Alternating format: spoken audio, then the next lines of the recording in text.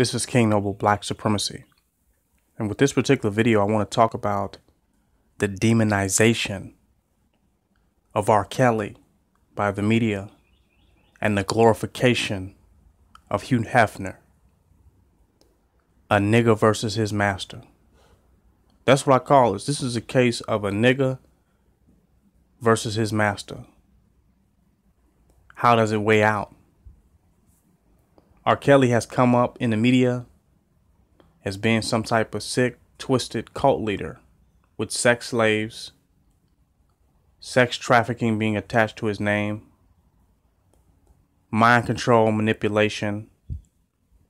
It's a matter of how many negative words, stigmas can you put on a black man at one time. I mean, they've tried each and every one of him. Each and every one of them. I mean, they've called him a pimp. They've really called him everything but some type of Satanist. And I'm sure that's out there as well. But he's been demonized for what looks to me like a polygamous marriage, like a polygamous relationship where he controls his household as a man. He has several women. It's just like a black man in control of his household. He don't want the parents all in his business, to destroy his relationships, to interject their opinions, and to allow their traditional views to destroy what he's doing. So he makes it so that it's limited contact for that specific reason. Because they can potentially destroy these relationships before they can grow into something fruitful or positive. I'm hearing one of the sisters there, he's been with her almost over 30 years. So it sounds like there's some consistency here. It sounds like there's some stability and structure. But their biggest fear is a black man with any kind of power. See, we think they just fear a black man, getting guns and becoming some type of terrorist, speaking out against the government, whatever. But that's just not true. They fear the black man with any kind of power, because they feel like once he gets a feeling of any type of power, gets back in control and authority, any type of rulership position in his life, that eventually he's going to wake up to those other things and become a threat to white supremacy ultimately. The black awakening is the worst thing that they could ever imagine. So they've taken the power that he has in his own household, in his own business, and literally demonized him. It will make some ask, well, what type of man would you expect him to be? What type of control would you expect him to have within his own household?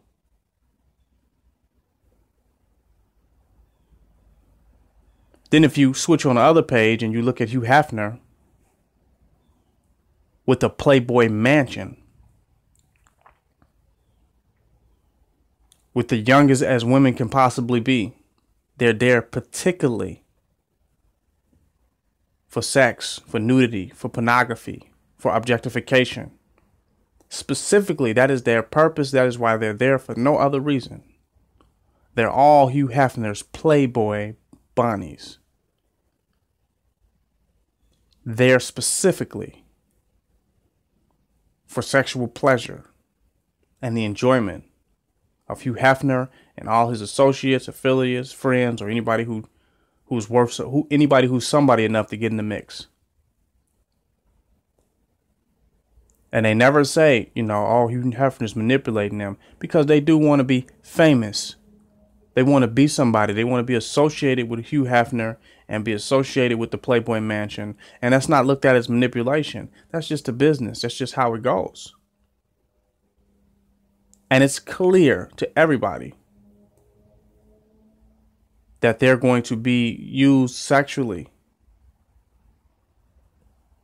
And if anything that they want to achieve as far as their image, as far as becoming somebody in the industry or whatever, they're going to have to be a Playboy bunny. If they want the money, the fame, and all that, it's not looked at as manipulation. He can be direct, Hugh Hefner. And he can manipulate in the open. So it's not even manipulation. It's not taking those women's desires to achieve something specifically and his power to provide that. And his control over the situation of which he provides it. It's not looked at manipulation. Hell, it's just a Playboy mansion. It's just Hugh Hefner. This is what white males do. It's how they get down. Never 1 second called manipulation. Some of the greatest of politicians and political figures and rappers and actors, statesmen, go and visit that mansion and are affiliated and associated with that. No problem. This is a good thing. Hugh Hefner was glorified for his entrapment of women, for their materialistic desire, their desire for notoriety, fame, luxury, validation within the industry. Trapped them. And could be looked at as a predator, an entire different narrative that could be added to Hugh Hefner, who just died recently. An entirely different narrative could be added to him. But it won't. And some book could come out with women exposing him and talking about, a lot of the women was younger. A lot of things that went on. And I'm pretty sure that'll get swept under the rug. Because Hugh Hefner was glorified for what he was doing. I mean, it's white male, alpha white male. Glorified. But then you go on the other hand and you look at R. Kelly, who's simply just running his household. Called the pimp. He hasn't made any money off these women. Nobody even know of him. He's not selling women. I read the whole BuzzFeed document. These are just his women, and he's basically just controlling his household. Managing his home. Developing relationships with these women. They may have started off wanting some type of fame or their music careers, but they might have got with R. Kelly and he may have enlightened them. And they see what an enlightened and a powerful black man this is. And they give up those superficial desires and decide to be a part of what he's doing and see the bigger picture of where he's going with it. They say, well, he's manipulating them. Completely negative, but we don't see the manipulation. We don't see the usage as much as Hugh Hefner. Hugh Hefner would be 1,000,000 times worse if we applied the same narrative that we did R. Kelly to Hugh Hefner. But we don't even see a semblance of what Hugh Hefner was doing. They say he controls how they have sex and what they eat and when they leave. What black man do you not expect to have fucking control over his goddamn household?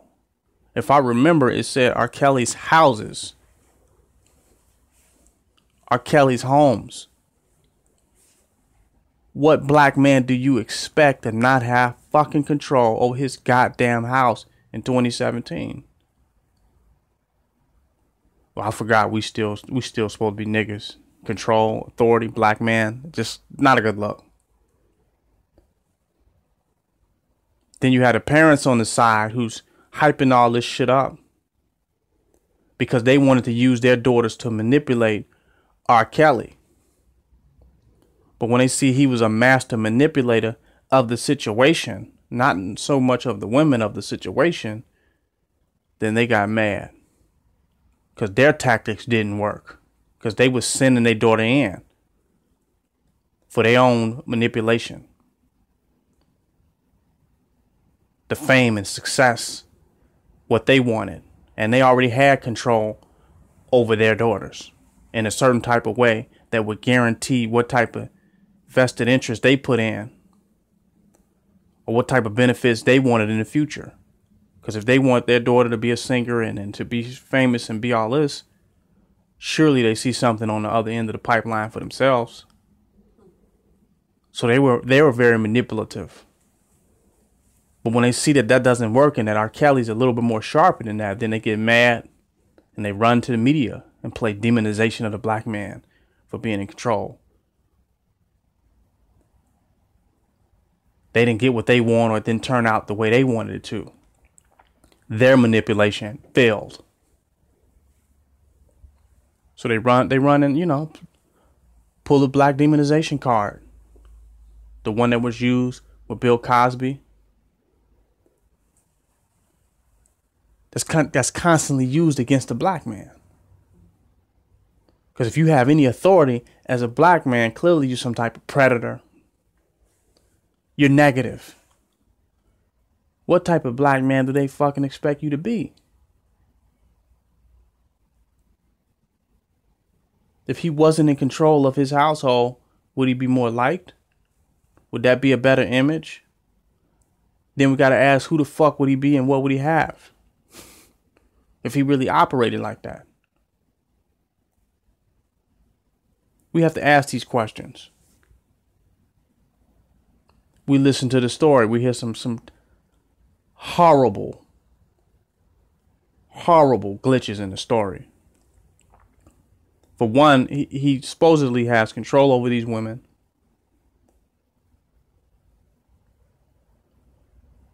And he has sex with them. He records having sex with them.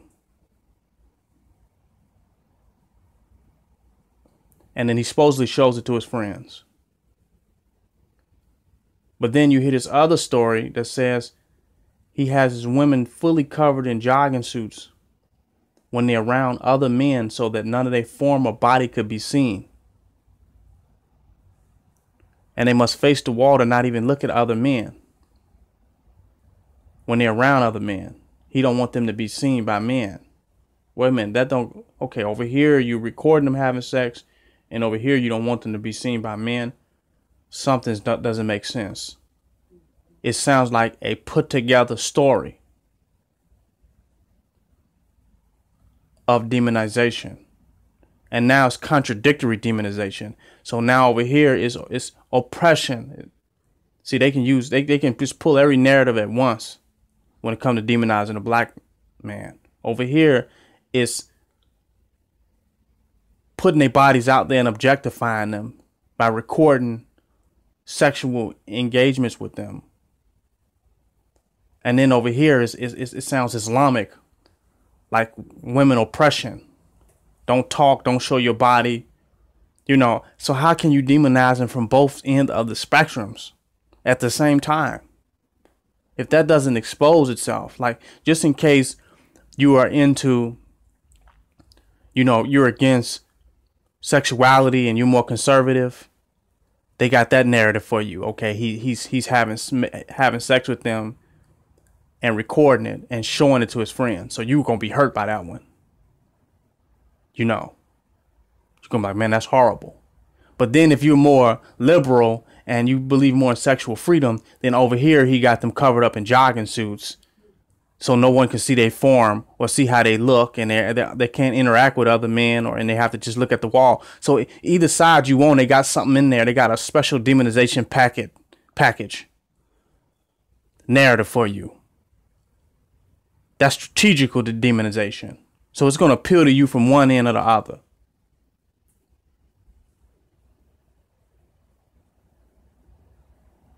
Now with this, the law doesn't matter. When it comes to the demonization of the black man, it transcends any legalities. It has nothing to do with law whatsoever. And they're willing to go beyond the law. When it comes to demonizing the black man, they're above the law with their ability to do so. They won't stop at the law. The fact that these are consenting adults and they agree with being there, that doesn't mean nothing. This black man is the devil. He's the ultimate evil. Period. They're ready to overthrow America and make America change its laws and policies when it comes to attacking a black man. Well, even though y'all say this is legal, this is wrong. He's using some type of mind control and this, that, and the other, and just the ultimate demonization. So they want to now they're saying, look, since we can't use the law, we're going to attempt to destroy his entire career, we're going to use defamation. We're going to totally try to obliterate and destroy his image before the public, since we can't use the law to take him down. They keep bringing up something that happened in the past, a case with him supposedly pissing on some 14-year-old girl. He was acquitted of the charges, but he keep getting retried over and over and over in the media forever. Forever.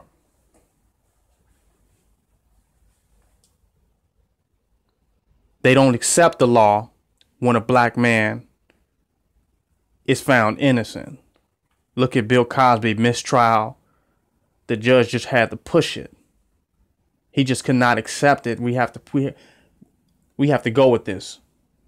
They sound like they want Bill Cosby locked up. It was a hung jury, but they wanted to end up with a hung Bill Cosby. So when a black man is innocent, they push the system. Hell no. We got to, no. They can't accept it.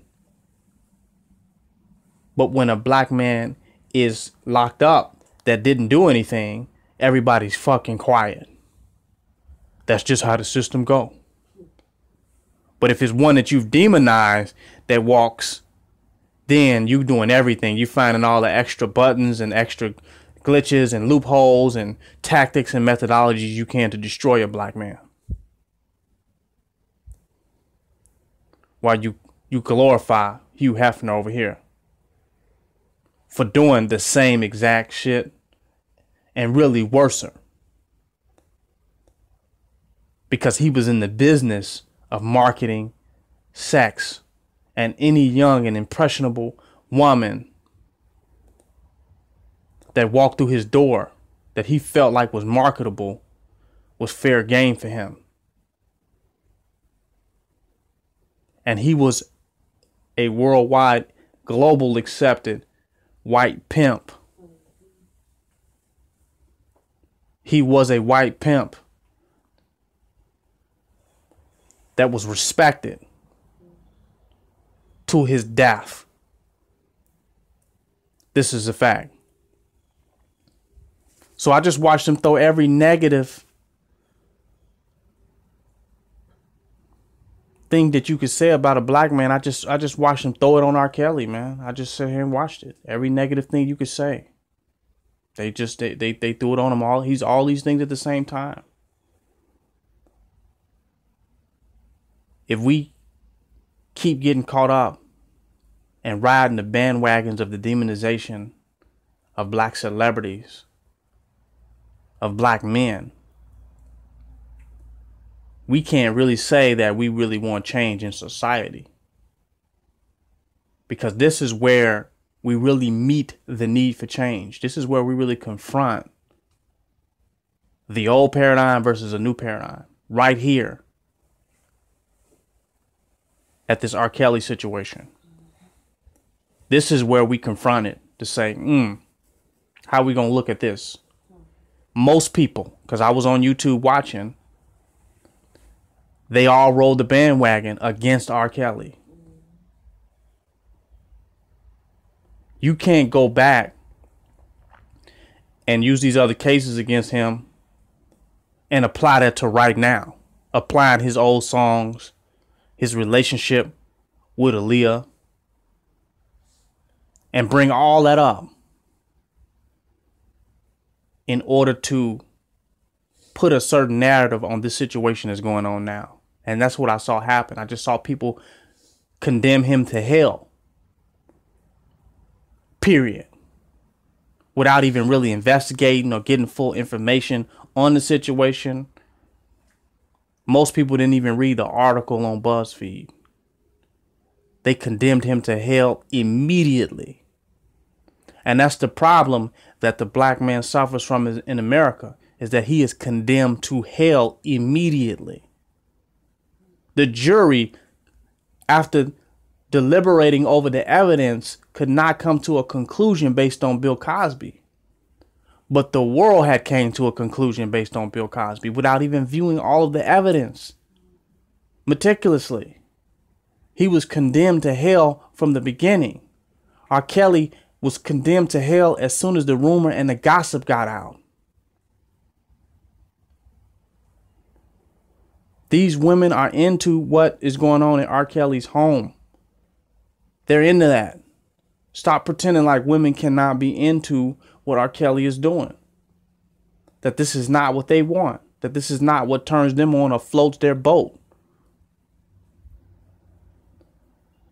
Just so you can demonize the black man. Because if they doing that with the white male, if they doing that with Hugh Hefner, it's okay for a grown-ass woman to be somebody's Playboy bunny in a mansion. That this is fine. But they couldn't possibly want to be living in R. Kelly's house and be under the construct or the paradigm that's going on there. It's impossible. And then you play how smart the black woman is and how dumb the black woman is when it's convenient. And I'm going to end the video with this, but I have to touch on this. That you actually insult the women in this household when you say that they are being manipulated as though they are so damn stupid and so dumb. And by default, you saying the black man is so smart and so intelligent. Oh, really? That's he just manipulating dumb black women. That the black woman is so dumb and so goddamn stupid that they just going along with this thing that R. Kelly got going on. You insult the intelligence of the black woman at the same time. And most black women will go for that, even though they know better themselves. Just to ride the bandwagon of the demonization of the black man, they'll just go with it. That these sisters are so dumb to be manipulated by R. Kelly. But when we talk about the manipulation of the black woman in society, you say we just talking that black stuff. And we just reverse racist. And we just won't get over slavery. But you say here that they could be so easily manipulated by this black man.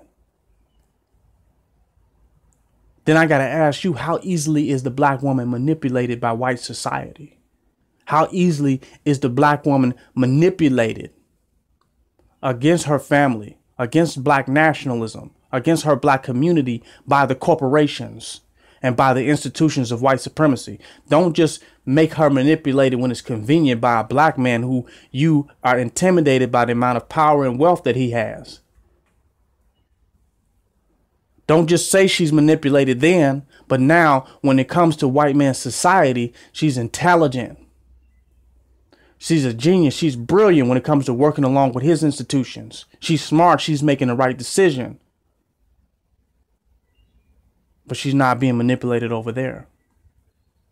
You tell me, when can somebody so goddamn dumb as you portray these black women in his house, as the black woman is being portrayed when she's with a black man who has power and authority? Tell me when a black woman that is so dumb, can she or is she not being manipulated?